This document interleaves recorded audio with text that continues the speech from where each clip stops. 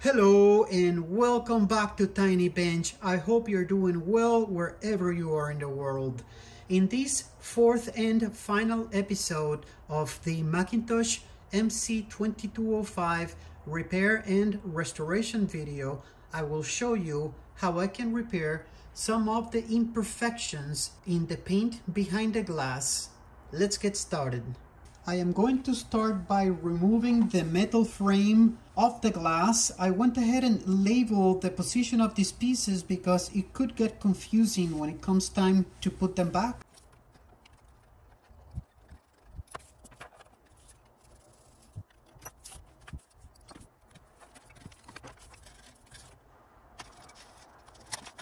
I didn't know it would come out that easy.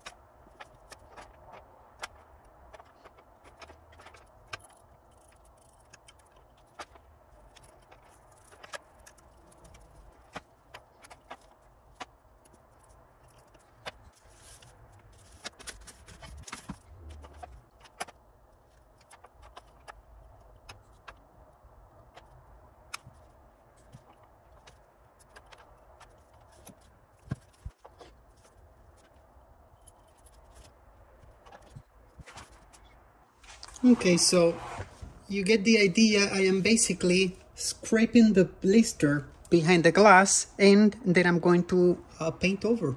I have to be extremely careful with the lettering. If I paint over the lettering, then the light would not go through them and they would not be visible.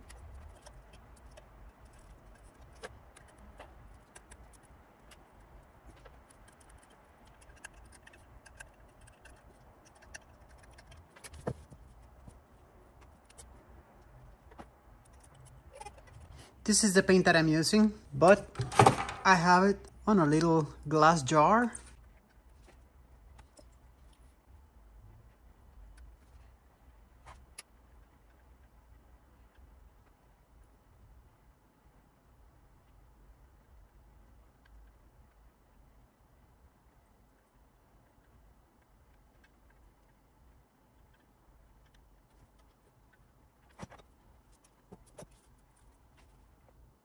This one is just literally crumbling, usually not the case. To make sure that I have enough paint on the glass, I shine a light from behind and then I can see where I need to add more paint. That little bitty one under the watts, I am not gonna touch it because it's too close to the lettering. That one right there, I'm just gonna leave those alone.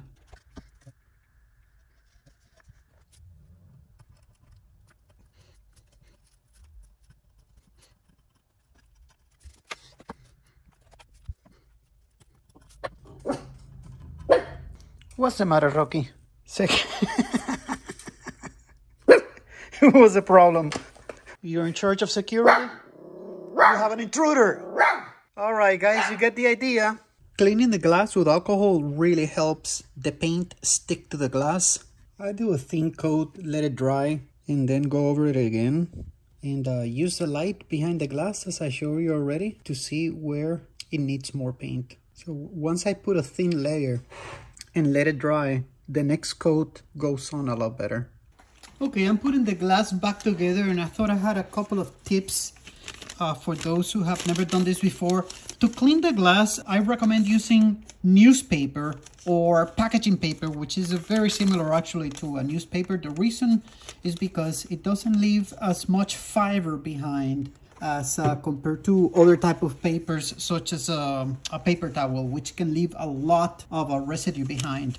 I use glass cleaner on the, looks like hell, on the glass, and just alcohol on the plexiglass. The original was simply taped on the glass, so I am doing the exact same thing. I'm simply taping it back to the glass. I was just thinking that the masking tape on this amplifier has lasted for decades. You know, who would have thought that masking tape could last so long?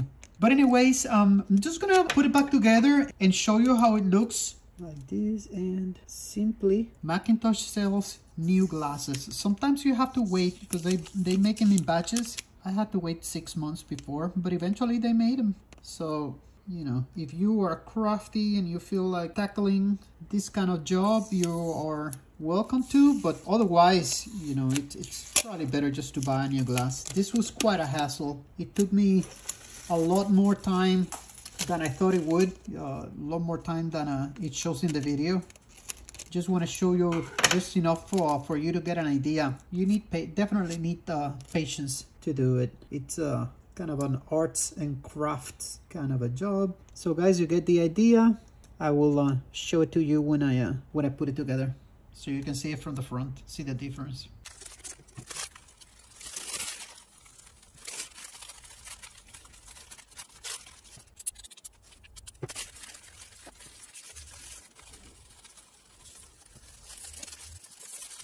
Okay guys, here's the final product.